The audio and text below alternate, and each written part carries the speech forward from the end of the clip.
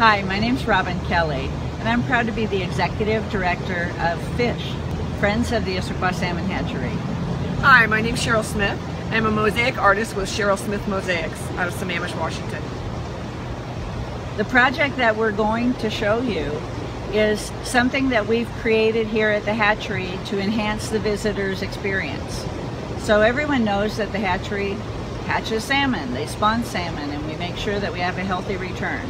We teach about the environment and habitat, but we also realize, besides the tens of thousands of people that come throughout the year and during the Salmon Days Festival, there are people that are visiting the hatchery site every day.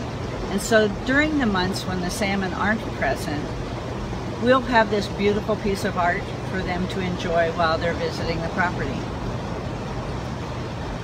Robin and the FISH, Friends of the Issaquah Salmon Hatchery, asked me to create a mosaic for the whole community. I was able to put together a project where 100 people within the community came together to create 87 mosaic recycled glass salmon that are on the wall that will be here to enhance the concrete as well as draw people back throughout the property, so when the salmon are not here in the windows, they can actually see something that's whimsical and fun, and they can also be educated about the recycling aspect that we do here at the Salmon Hatchery.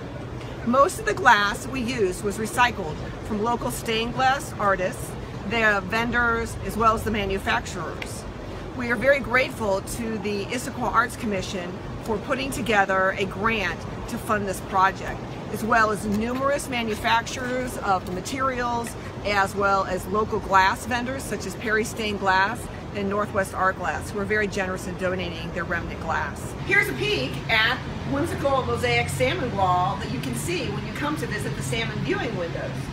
What's really great about this is many people of all ages and abilities created these unique salmon. We had kids come from Club Inclusive, a special needs group out of Issaquah High School.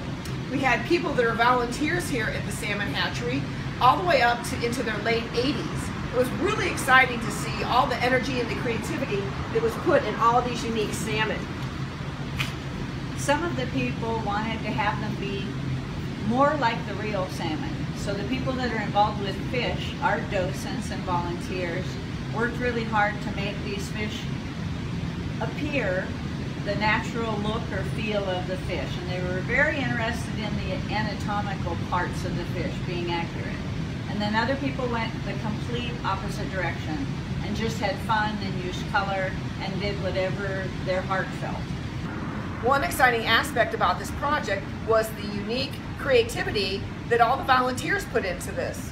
I gave them a lot of creative license when it came to the background, and one of the FISH volunteers loved taking all of these orange bubbles and putting them at the bottom, which represent the salmon row that you'll find when the salmon are here spawning. We also have these wonderful bubbles and colors and textures, and it's something great that kids of all ages and adults can come in, and it's a textural experience for them also. Most of the people that had created the salmon had never created a mosaic before. So I was able to teach them how to cut glass safely, to put together some whimsical colors and textures, and so they're able to create a unique salmon that's all their own. And as you can see when we're out at the wall, there are bright colors, it's a beautiful pattern with fun bubbles, it's very whimsical. It's for people of all ages to enjoy. And it's a priceless gift to the community because the community themselves made it. And we expect to see many of these people back visiting and showing off their proud salmon throughout the year and for many years to come.